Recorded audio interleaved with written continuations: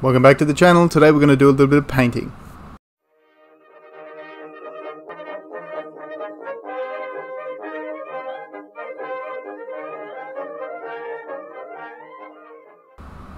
So I was going through some of my old stuff, and I've just recently stripped and repainted all of my French Indian War minis, my militia, all my 25mm French Indian War stuff.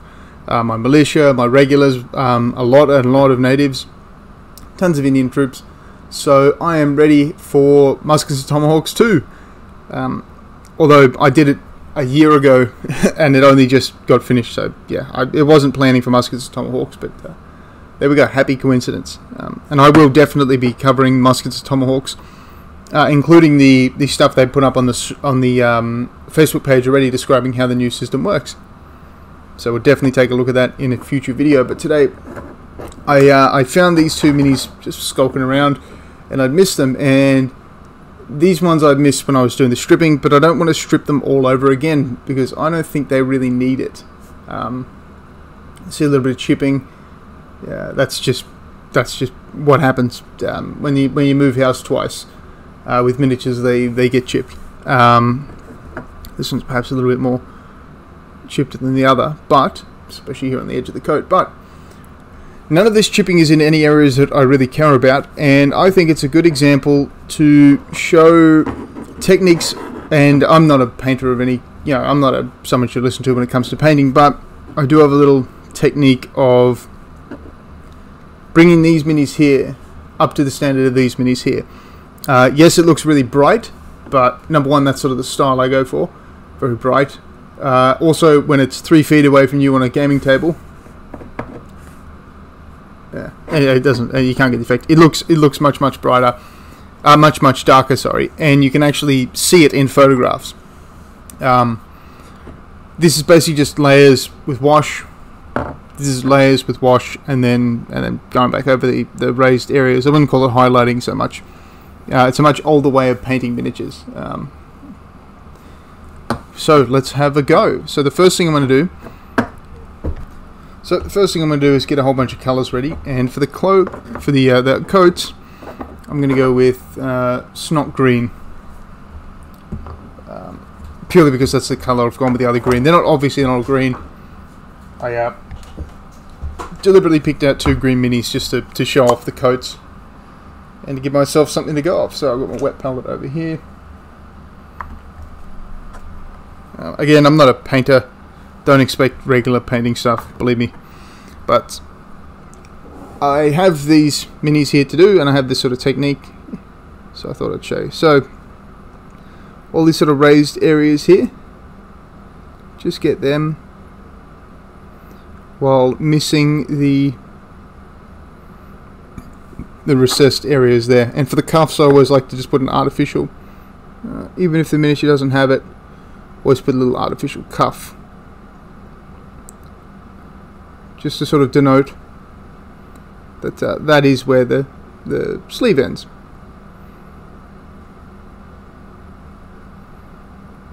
Like that. And just join them at the back there. It's much more of a do it and see how it looks than it is a science.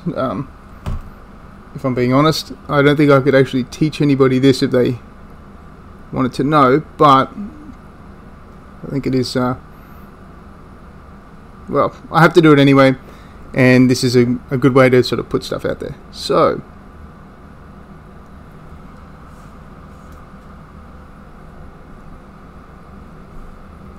remember to stay in focus. I have done some Twitch in the past, basically with Beasts of War, not by myself. Or on tabletop, it's still Beasts of War. I'm still calling it Beasts of War. But yes,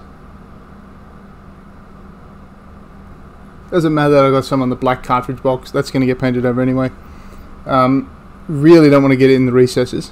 If you do get it in the recesses, whole bunch of water on a brush and just sort of smash it out. So, yep.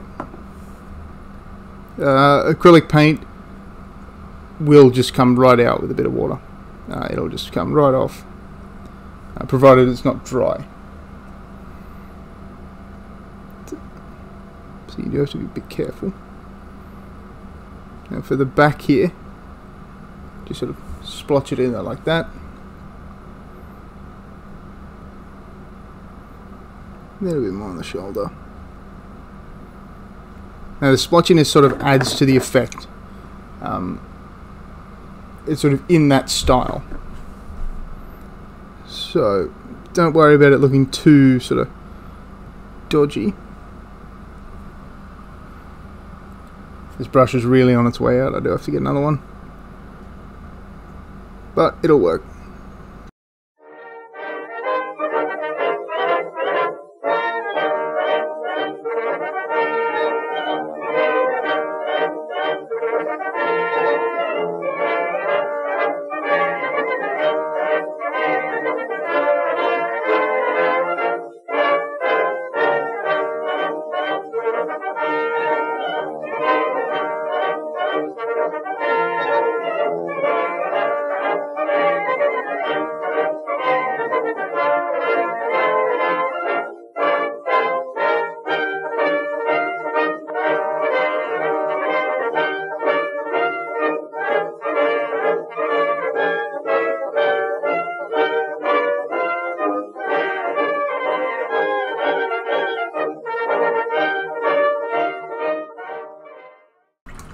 So, excuse the ants, it's raining quite a lot here, and so, yeah, ants have just sort of flooded in.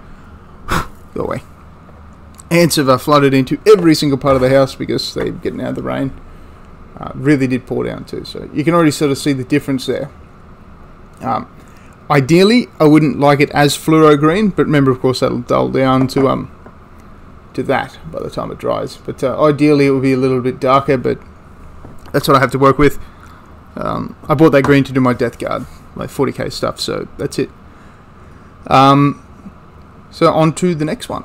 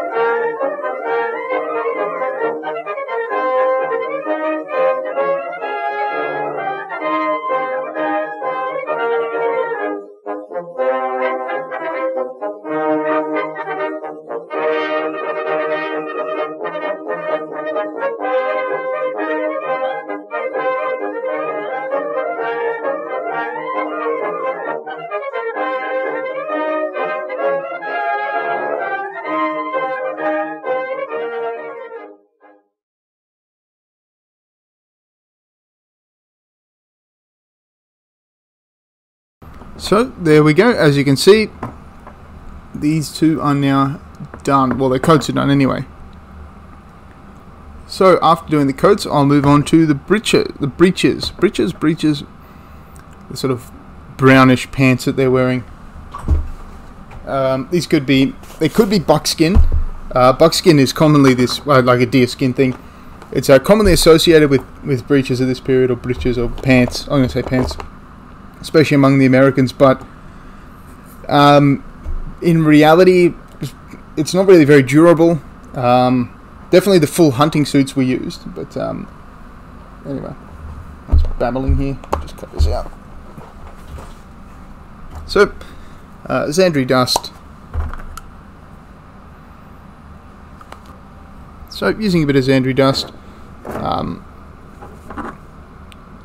we are going to differentiate between the brown of the pants and the brown of the musket there. So yes, so they're not the same color, although the pants are the same color as the hair. But so we're going to do the breeches or the pants.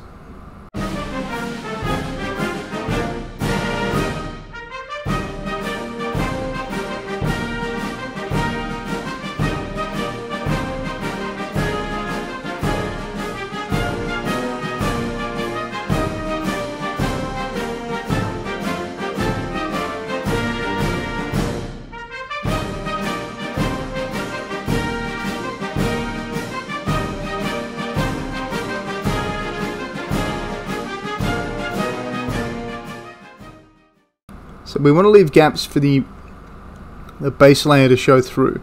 Don't want to completely cover it. That would be defeating the purpose. And you can see there's a little bit of string or something there. So as you can see, just the highlighted areas, just the raised areas, and leaving a lot of recessed bits. For the hair, just a dab there, and then just some streaks up the side, just like that. That's all it is.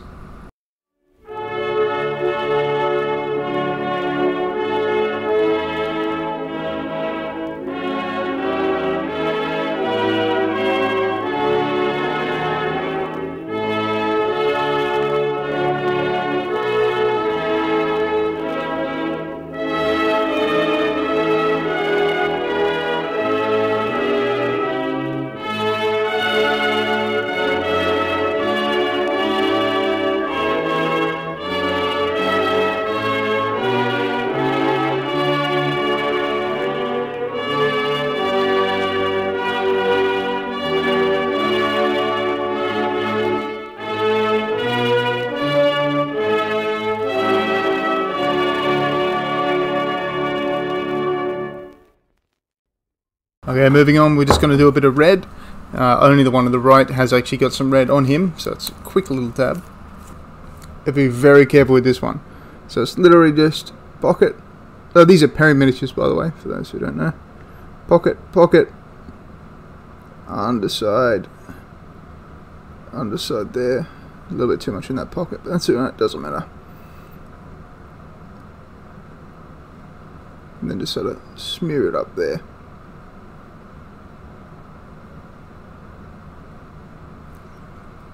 Like that. Do either of these. So it'll end up looking something like that, as you can see.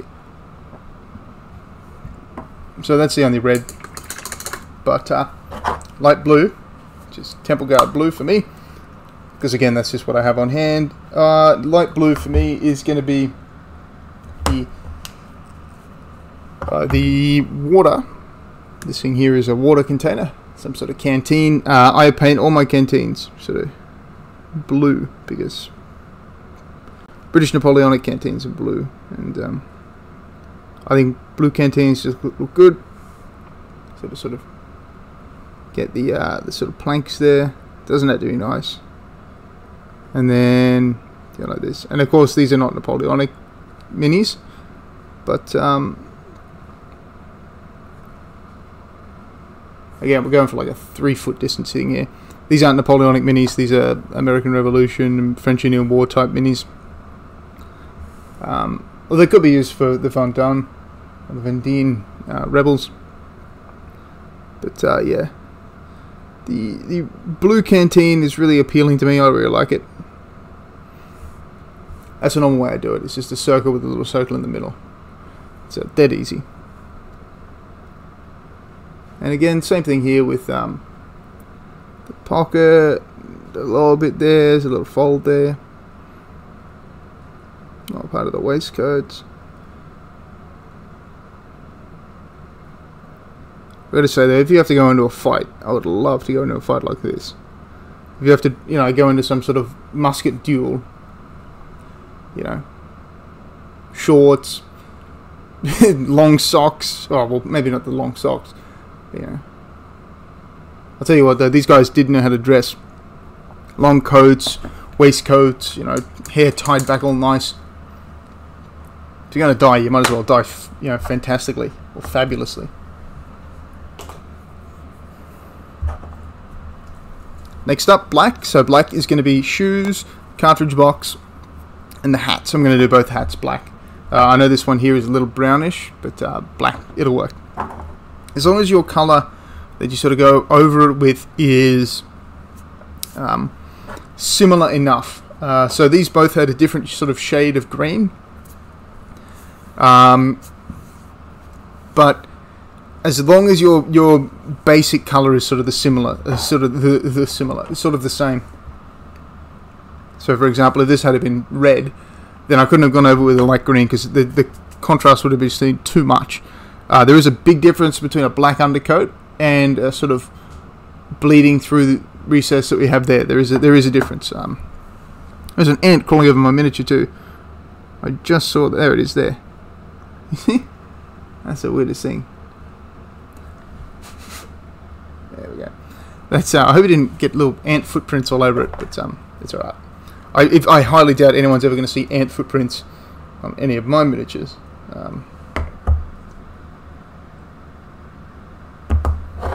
You don't win awards with this kind of painting. You play games with this kind of painting. So.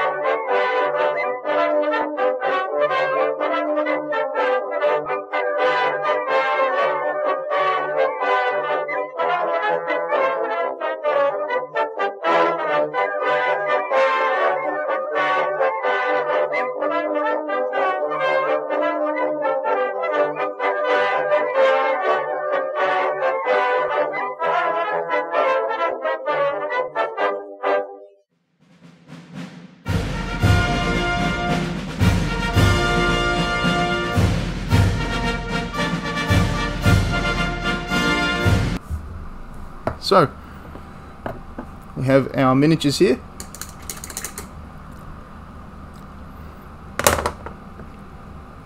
This is not the same duplicate. It might actually be the same duplicate. Oh no, it's slightly different. Of course, the hair is different. These are, I want to say, Paramilitary's Continental Militia or Northern Militia. The Southern Militia, which I have behind me, but I'm not even going to try and turn around because I've got headphones on and then 2 cords on my lap plus the headphone cord. So I'll just tear everything off the desk and make a huge mess. But take my word for it, the Southern Militia are much more big, puffy white shirts and that sort of thing. But these guys would fit in just as well, and they do. Most of my American War of Independence wargaming is in the South anyway, so that's why I like to wargame the American War of Independence. Onto the musket, my favourite, Desert Yellow, and it's my favourite because I have like 10 tubes of this. Because, like an idiot, I was going to do a bunch of terrain, and it was on special. Okay, there's another tube. I have 9 tubes. They can go in the bin.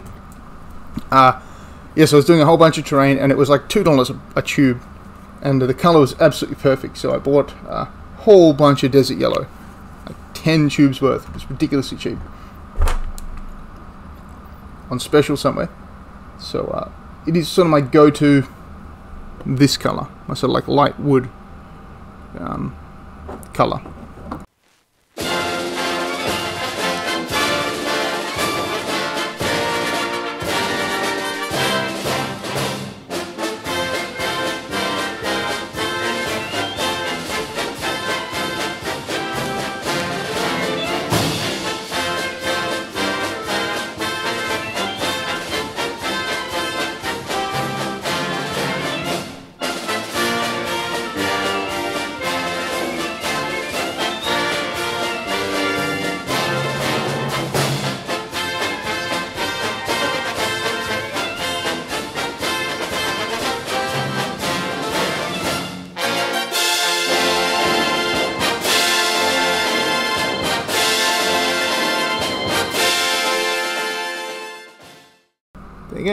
just that little bit on the musket there, it just helps to pop it out, especially when you're talking about being on the other side of the table. Now,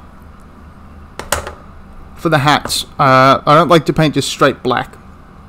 As you can see, it's got like the shine taken off it almost, and I just hit it with white, just this extremely mild dry brush of white, just to put like almost like a dust layer over it and just take that shine off it. As you can see here, this one's got white gators, whereas the others have black gators, but that's literally no matter at all. So the face and the hands I'm going to do with Kislev Flesh. Kislev is a G-dub paint named after a G-dub, sort of like human tribe up north in the old Empire, in the old Warhammer Fantasy. Kislev is cool, lots of bears, very Lithuanian, Polish feel to Kislev. I remember seeing a beautiful Kislev army in a White Dwarf ages ago. I'll see if I can find a photo of it. I probably can't, because it probably was never digitalized.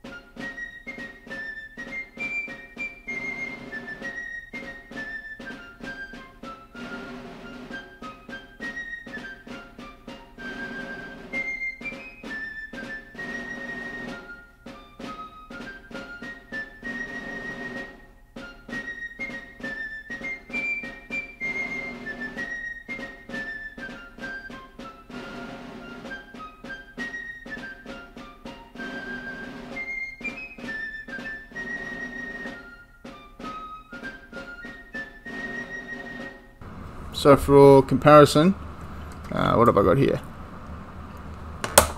Pulp miniatures, Perry miniatures. A little bit shorter. These are sort of on the heroic side. That's a child. Okay, I have Warlord Games here next to it, but it's a Hitler Youth. So you can tell that's a child from Warlord. It's much more chunkier, and that's really a bad example.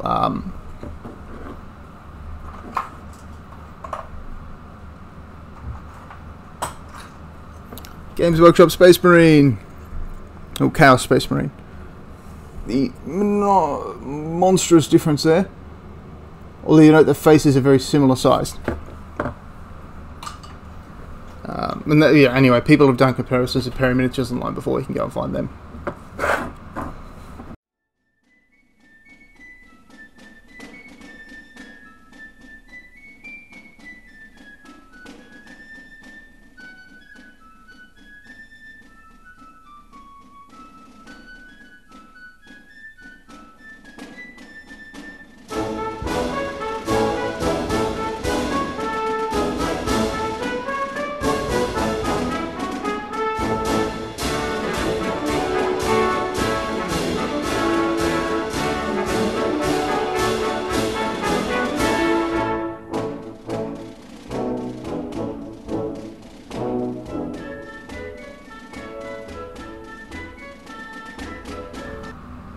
So at the final stage, well, one of, is the white. So with the white, you'll be very careful with the white because it's very bright.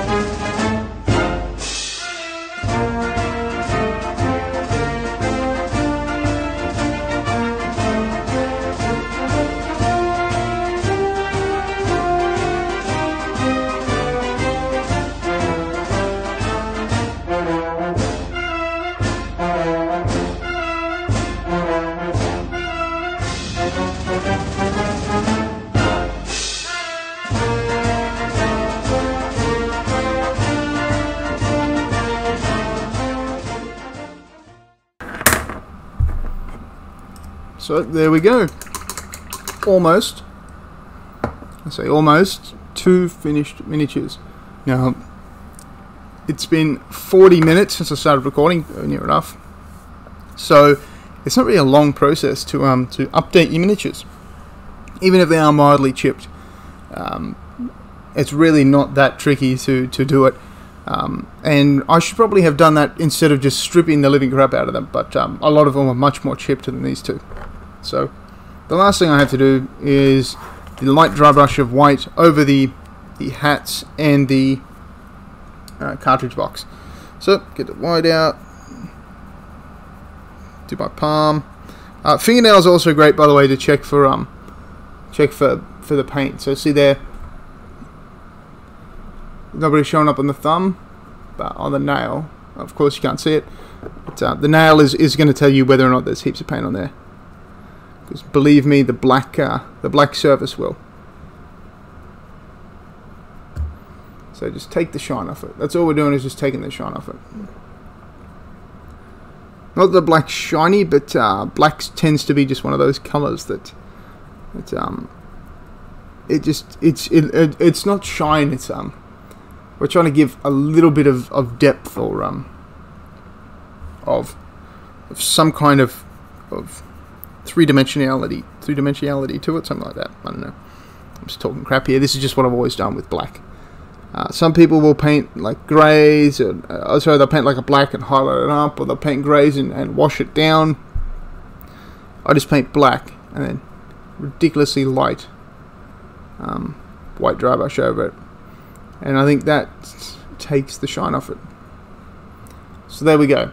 2 completely finished American militiamen, from dodgy old school to the new paint scheme to fit in with the rest of the force. So there I've got new, old, new, old, new. You wouldn't even be able to tell once the paint dries, of course. And I will go through and replace the little flock on the bases. So thanks very much for watching. Have a wonderful day. And in the next one of these, if you guys want another one of these, I'm going to take it from this white undercoated pulp miniatures Highlander to this, a almost finished pulp miniatures Highlander in the kilt of the Camerons, which is my family. Well, I shouldn't say that. It's like one member of my family was a distant relation of the Camerons, but it still counts. So yes, go from this to this, and we'll see where that goes. Thanks very much for watching. Have a wonderful day.